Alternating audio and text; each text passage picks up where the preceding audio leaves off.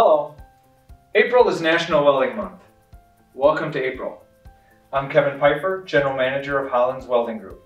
And there are often times I'm asked about the welding that Holland does for our railroad customers in track. And although I don't have enough time to describe that, nor am I probably smart enough to really get into the details of the actual weld, what I do want to talk about is all of the prep and support that goes into us getting to the point of making a weld in the field, and then what happens after that with all the reporting that goes out, not only internally, but externally to our customers as well. So in our business, as with most businesses, it starts with safety. Holland has a very good safety record. Currently, the welding group itself has an injury rating that is better than the best class 1. Our injury rating is a 0.62. That is a great safety record. As we start I'll call it the hourglass here, contracts come in from our customers, whether they are class 1 customers, transits. We do have some field sales where we have emergencies come up, but the contracts come in. With those contracts, our sales team and our ops managers work together to gather the information from our customers and determine what is the actual need and where is that need. Once we get that organized, that's the job input portion. We have our directors at the next level that gather that information from those two teams, start to shuffle it together, start to create the schedule, start to look at their assets, their people, and their equipment, and put it through our scheduling system and CRM. We have a person that's dedicated to taking all of our assets, all of our people, delivering a schedule based on what the two first inputs are from our customer and from our sales team and directors. Once that is taken care of, we then have our crew setup and mobilization. So now, once we've funneled all of that work to our scheduler, we determine what people do we need, what equipment do we need to service the customer. And along that, there's a lot of support that comes into just that crew setup and mobilization. First off, we have a lot of maintenance support from our shops, from our equipment teams.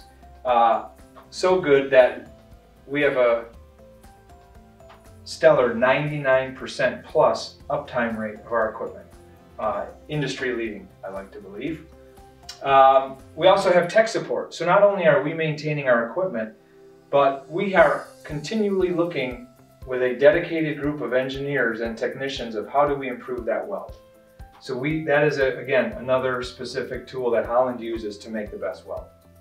With that, with the maintenance support and that tech team working together, although we're not quite at a 6 Sigma level, so for those of you that are continuous improvement gurus out there, we're not quite at 6 Sigma, but we are at a 5.2 Sigma quality level, meaning we don't make a lot of bad welds. The last thing we have is once we do make the weld, we use all of the information gathered. We do more research and testing than anyone else to make sure that we are making the best possible weld for our customers. Now, again, like I said, we make the weld. There's a lot of support that goes into it. Then once that weld is made, there's a lot of information that flows back out, not only internally but externally. First and foremost, our people in the field make a production report. They report the job activity that happens on the job for that day, and there is a weld certificate that is produced. We call it the birth certificate of that weld. It gives all the pertinent data for that weld. Where the weld was made in track, the time of day, the parameters that our program system, the IntelliWeld that we use to make the weld. All of those parameters are collected by the weld certificate, sent into Crete, and they're archived, 100% archiving on that. So we have every weld that's made in the field is archived here electronically in Crete. We then have customer reports. So from that production report, we give our customers specialized reports based on, again, using the weld information, using their setup from the beginning, aligning the two so that the customer knows exactly where we were, what we were doing on that particular day and time. The second to last thing is we have an internal dashboard.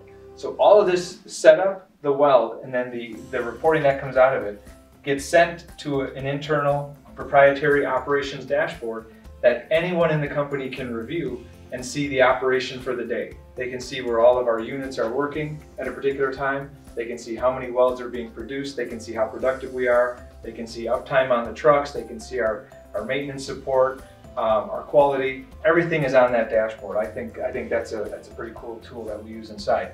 Last but not least, it started with the customer giving us contracts. At the end, once everyone is satisfied, we send the customer a bill. At that point, it's over and we get to do it all over again. That's the really cool part. Thanks again. I'm Kevin Pfeiffer, and remember, April is National Welding Month. Thanks.